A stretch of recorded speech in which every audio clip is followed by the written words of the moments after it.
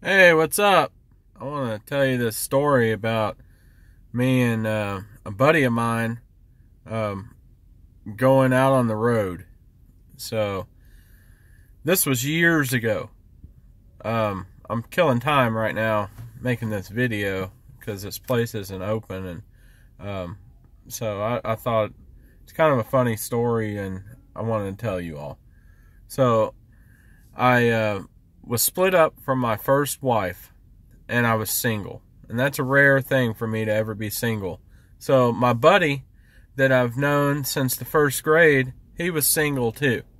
So I said, man, go out on the road with me and we'll go and have a great time, and we'll go down to Biloxi, Mississippi to a place and we'll pick up a couple chicks, have a good time. So he's like, hell yeah, let's do it. So we go up to, I think it was Indiana or St. Louis or somewhere. We go and pick up this truck. It was a Volvo. And we had to repossess it from a lot. And when we got the truck, the brakes was froze up on it, unlike any truck I've ever seen before, ever. I mean, the brakes was screwed.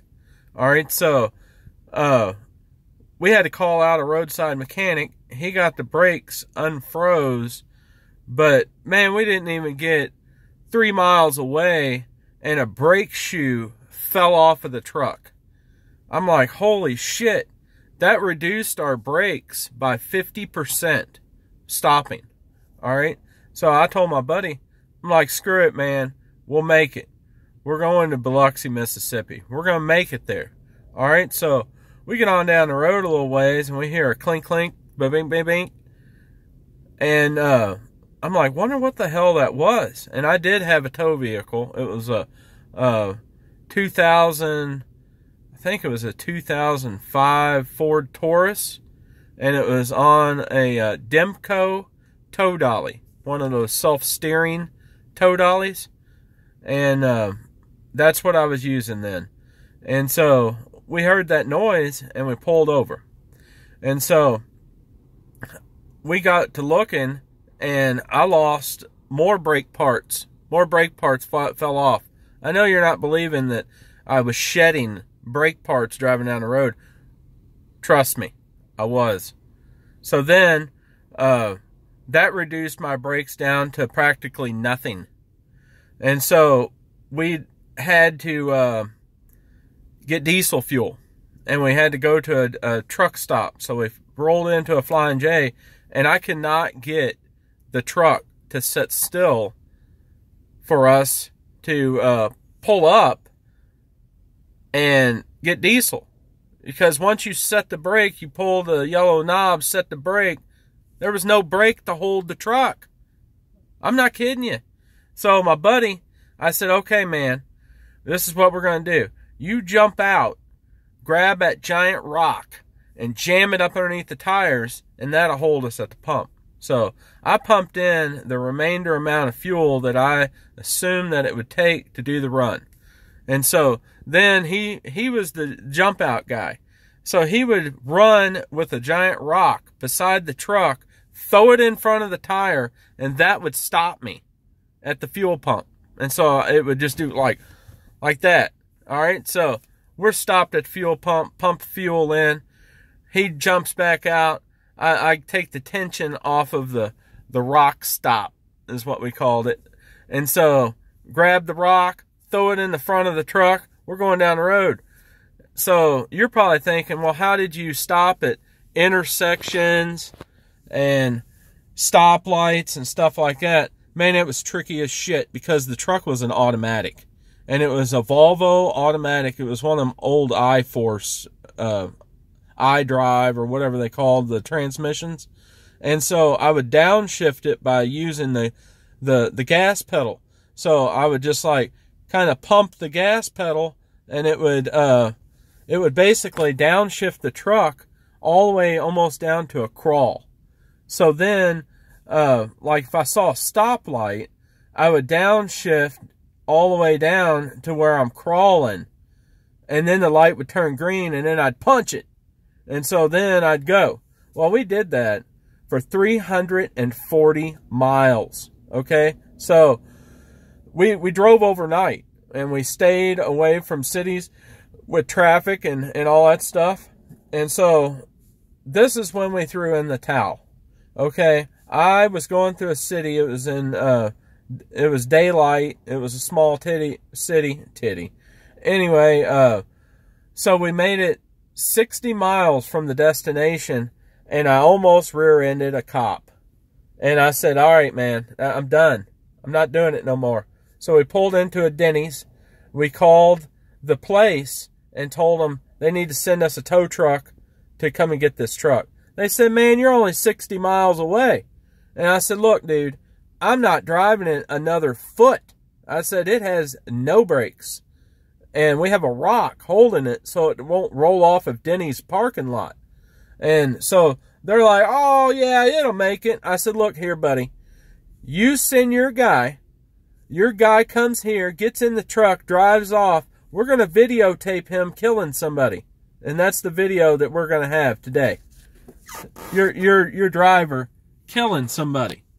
So he's like, oh, no. So then he sends some guy, some jackass.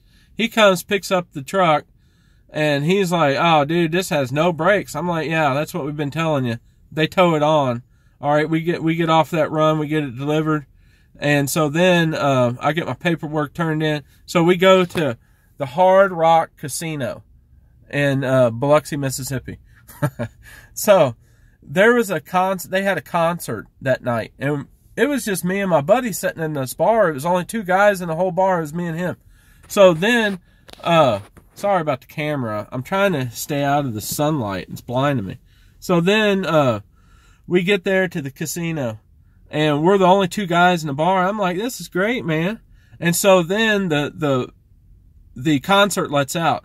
And it was like some chick, you know, concert that all the chicks liked the guy. I can't remember his name. He's not my type of music. But anyway, the parade of women was just inundating us in the bar. We was only two guys. So there was hundreds of women. So I was telling my buddy, I said, you know, I slapped 10 asses in 5 seconds. That was my record. I was slapping asses. We was getting drunk, having a great old time. Well, there's this big old chick, unattractive, came up to me. And she's like, hey, baby, and all this stuff. And I'm like, you know, I'm drunk, but I ain't that drunk. So I told her, my buddy was over there, he's talking to another chick, and I told her, I said, hey, you know why we're here, don't you? And she's like, no. And I said, well, I'm here with my buddy. I drove him here. He's shooting a porno. And he is known for his cock size. And I held up my arm, and I said, his is that big around. And that's my forearm. And that's all she had to hear, buddy. And she took off running like she was running towards a free buffet. And my buddy, he said later on, he said, I seen you hold up your arm, and I knew exactly what you said. And I told her that his cock is that long and that big around, and flat run. So she ran over to him, and she was all over him. And I was laughing. I got rid of her.